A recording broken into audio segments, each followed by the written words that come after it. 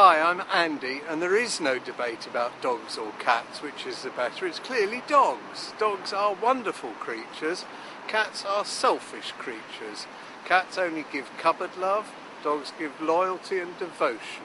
I have 3 dogs. We bought 2 new dogs yesterday, Yorkshire Terrier puppies, funnily enough. And we also have a cat as well.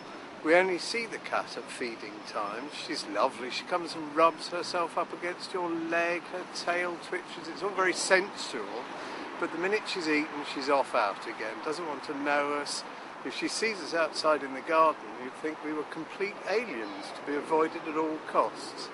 Meanwhile, the dogs are just lovely and dog-like and cuddly and waggy and licky and dogs every time. Although I have to say all animals are wonderful, and I think it does us all good to remember that our animal friends need our love and support at all times.